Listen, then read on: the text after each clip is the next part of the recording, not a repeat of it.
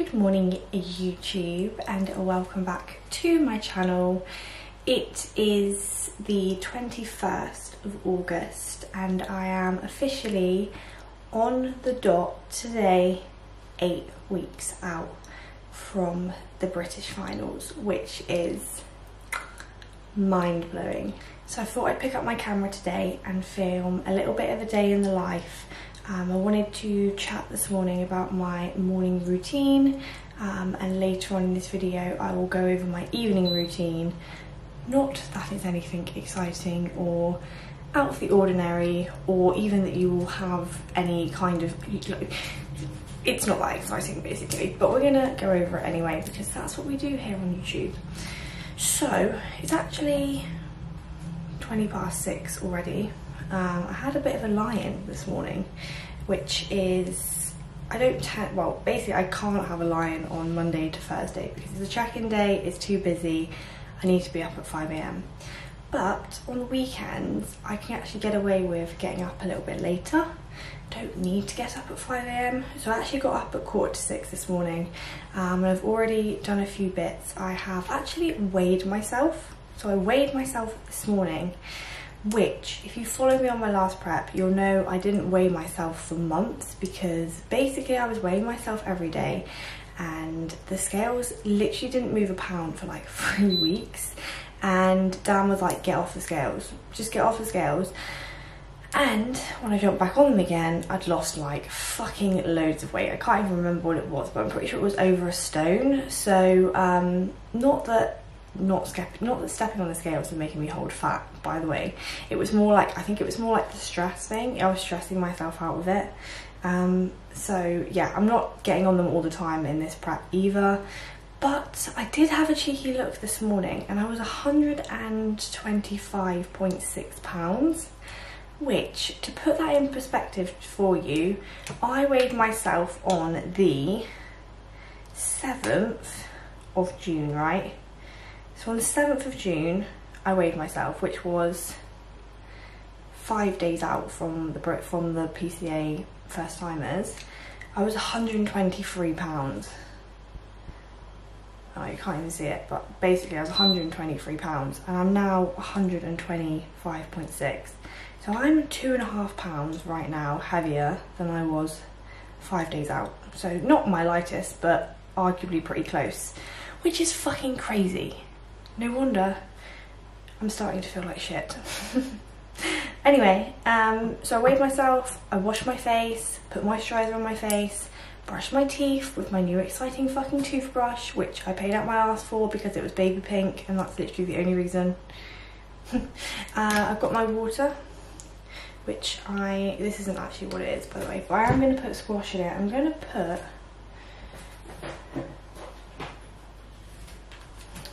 this in it, which isn't Vimto, I know, but basically I was carrying too much shopping the other day walking back from Sainsbury's and I was like, I can't be asked to also have to walk back with Vimto, so I'm gonna go with this, which isn't actually that nice, but you know.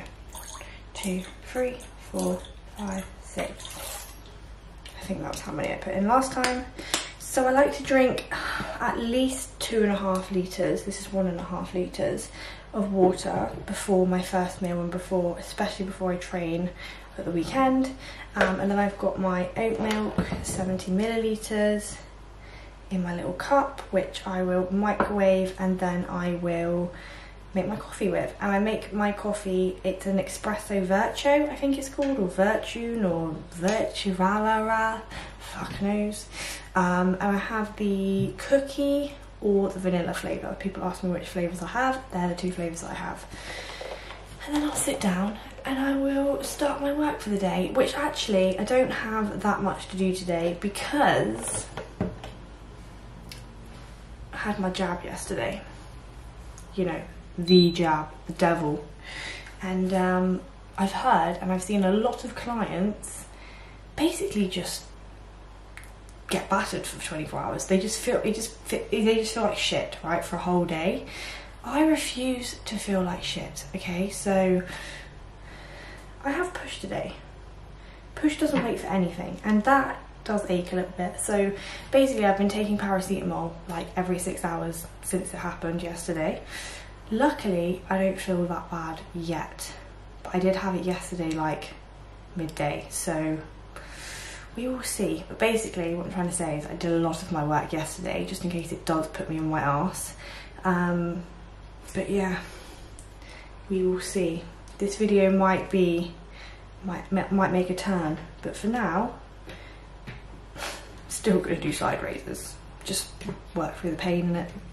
Anyway, sit down, do some work, and I'll catch you at my first meal. Also, I will always write my to-do list out the night before, so before I go to bed, I'll basically make sure everything's ticked off on my to-do list, and if it's not, then obviously I'll move it into the next day, so that when I sit down, I'm ready and I know what I need to do.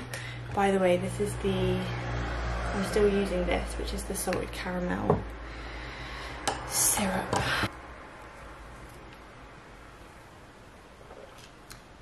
There is nothing better than that first taste of coffee. So my admin for the morning is actually done, and it's only just gone 7 AM, so I think I'm going to go and do my cardio now and get that out the way. So half an hour on the Stairmaster.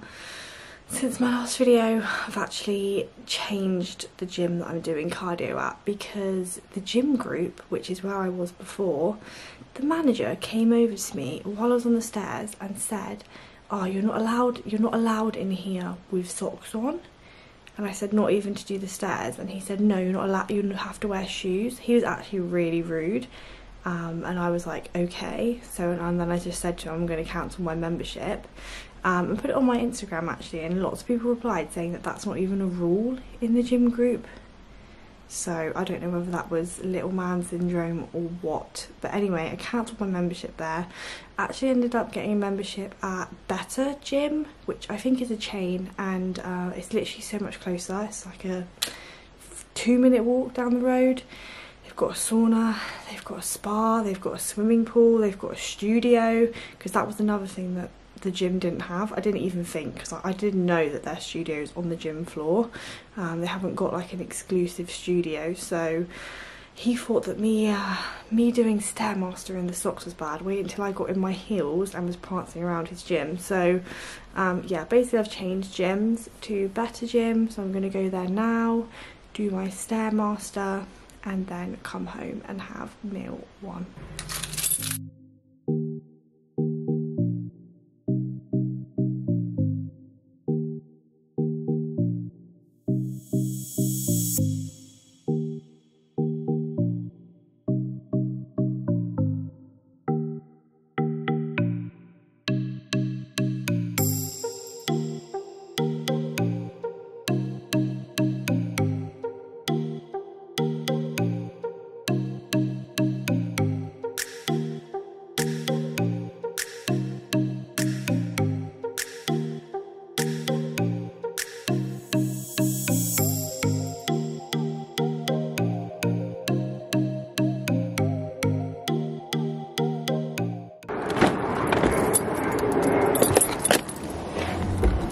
Okay, gang, 20 past 10.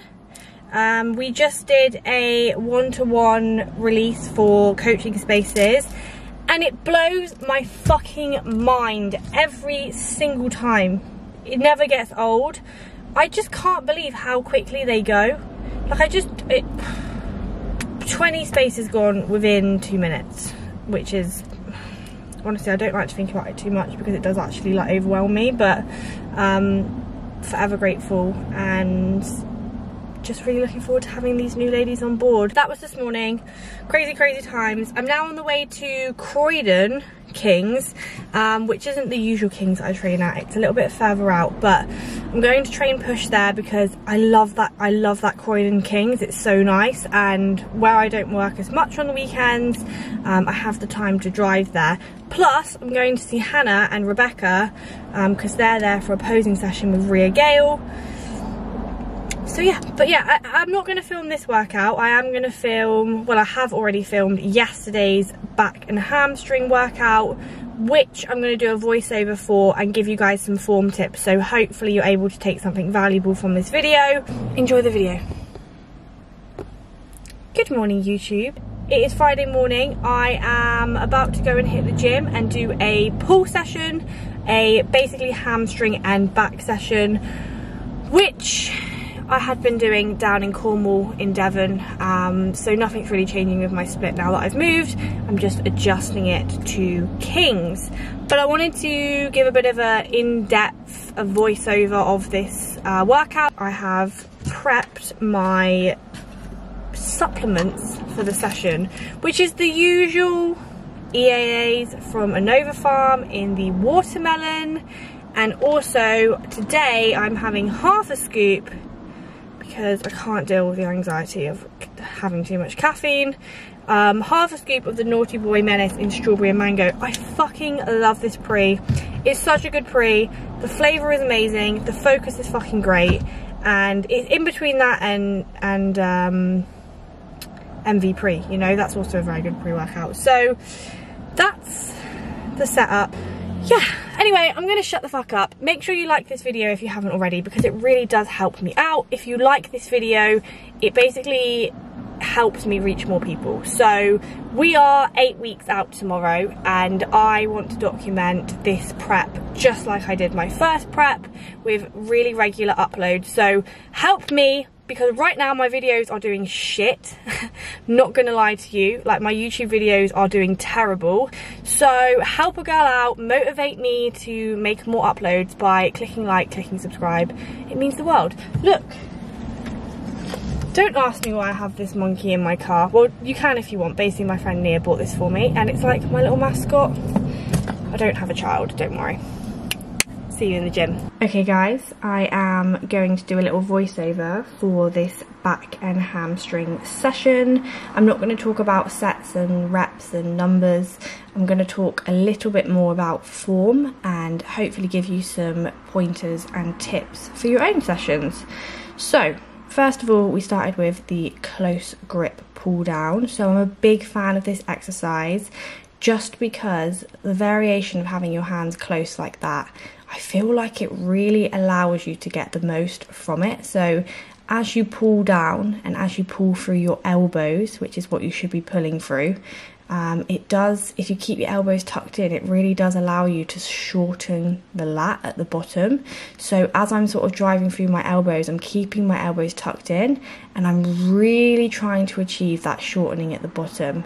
And also, in terms of coming up to the top, just make sure you're not coming all the way up, so that you start loading that sort of weight through the shoulders. So a lot of the time I see people coming too far up and all of the weight just gets pulled into their shoulder. So that was the close grip pull down. Also, just side note on those, I do use the straps just because it helps with the grip.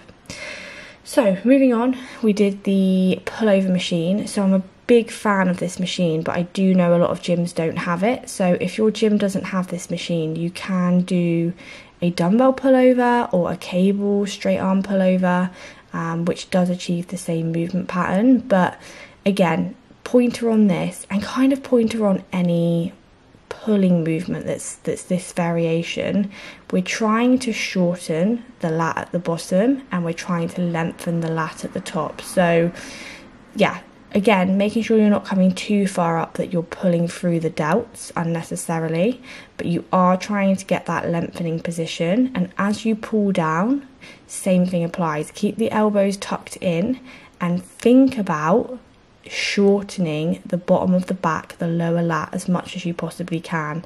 This shouldn't be putting any pressure in your triceps. You really should be, look at those facials, thinking about shortening at the bottom.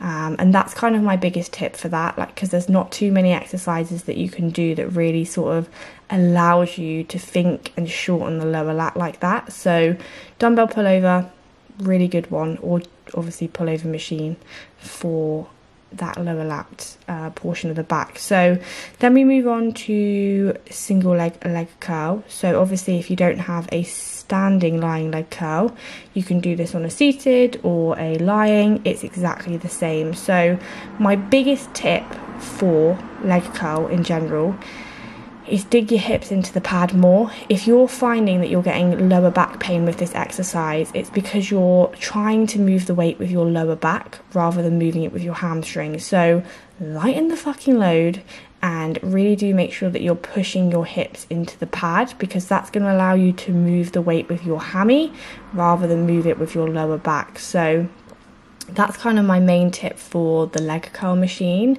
But also with this and any sort of single arm, single leg working sets, you should not be able to go from right to left. If you can just go straight from right into left or left into right, you're not working hard enough in your first set. So just something also to note, you know, like you should technically be resting in between right and left if your intensity is there. So moving on, we did the dumbbell RDL. I kind of rotate between barbell RDL, straight leg deadlift, just kind of depending. I am going to try and get into a bit more of a routine. Anyway, I like the dumbbell RDL because there's just something about it that for me personally, I can connect a lot with my hammies, and I think it's because it allows me to sit that dumbbell slightly to the side of my thigh rather than bang on to the front.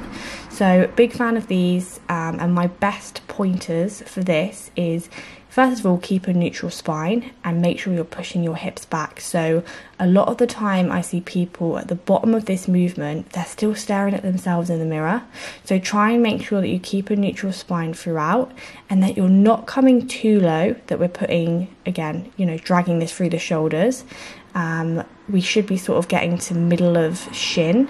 And then as we drive up, we don't want to sort of push the hips too far forward. So make sure that you are contracting the glutes at the top, but not so much that we start loading into the lower back and pushing the hips too far forwards. So this was actually my top set of 42s, which I was really happy with, but unfortunately I didn't wrap my strap properly and I lost my grip. So I could definitely do more reps on here. But yeah, I think that there's a fine line between failure on these. These headphones are doing my nut in now. My head's too small. There's a fine line between failure and with good form and failure with bad form. So just be aware of that with your RDLs, because obviously it is, you know, that it's a big exercise. It's a big compound. So I finished my pull workout, which makes no sense, with glutes.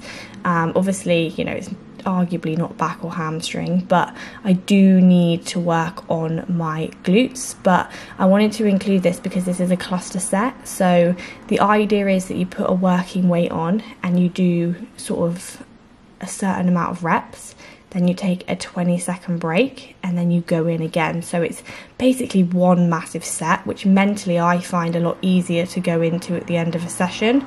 So I think I did sort of like 7, 6, 7, 6 on these. This is sped up, by the way.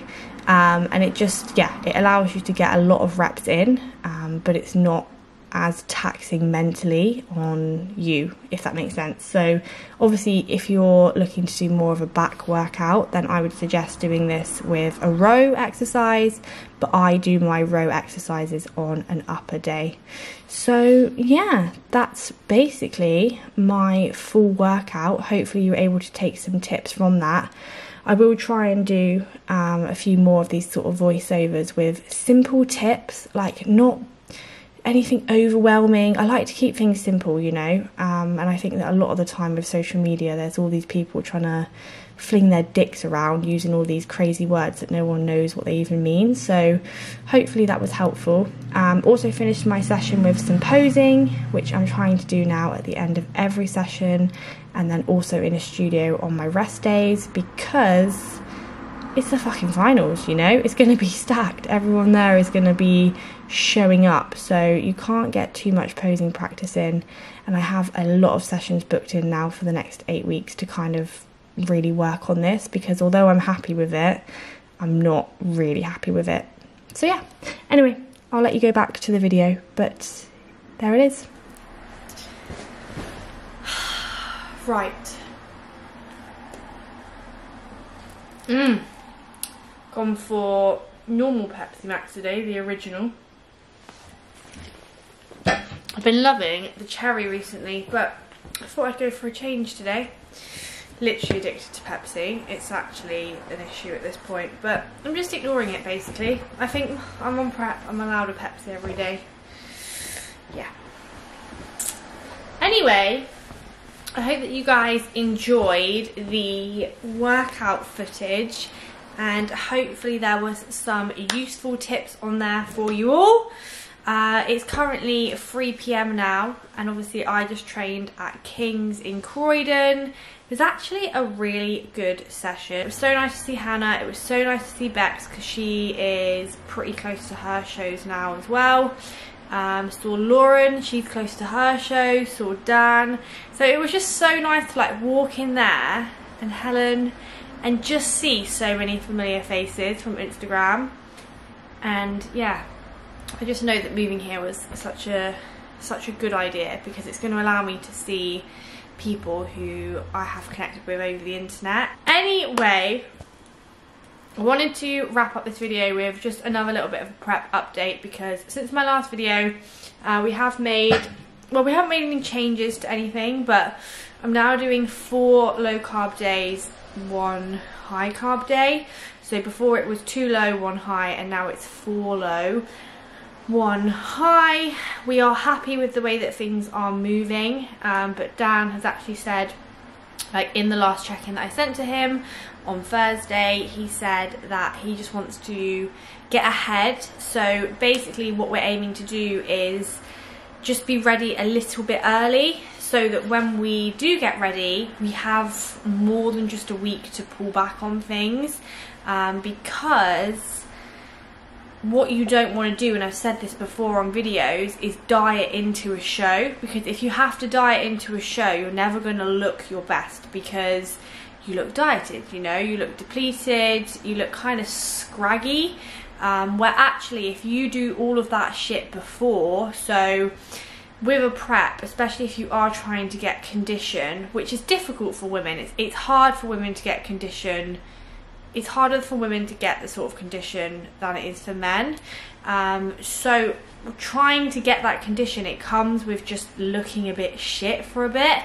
You just look very dieted, you know. So hopefully the plan of action will be that I do that like a good couple of weeks before the show, so that actually I can come into the show looking a little bit fresher, and hopefully eating a little bit more food. So that's exciting. It's obviously nice that we're in a position where we are able to kind of plan that, because obviously in my last prep, let's be real, I did start my last prep quite heavy. I had a lot of body fat to lose, whereas now, I'm not saying I was fat, I mean in the grand scheme of things with this sport, I had a lot of body fat to lose, whereas now we don't really have that. So yeah, I am happy, and Dan's pointed it out, and he is right. Like, compared to last time, I'll see if I can pull a comparison up of where I was at last time this many weeks out and where I am this many weeks out this time. Basically, compared to last prep, my legs are in line kind of with my upper body. So last time my upper body came in quite quick, but my legs were still quite soft until right at the end. Whereas this time it seems that my legs are playing ball a little bit more, which is a really good sign. And obviously only being 2.5 pounds heavier than 5 days out, which I said earlier in this video, which blows my mind.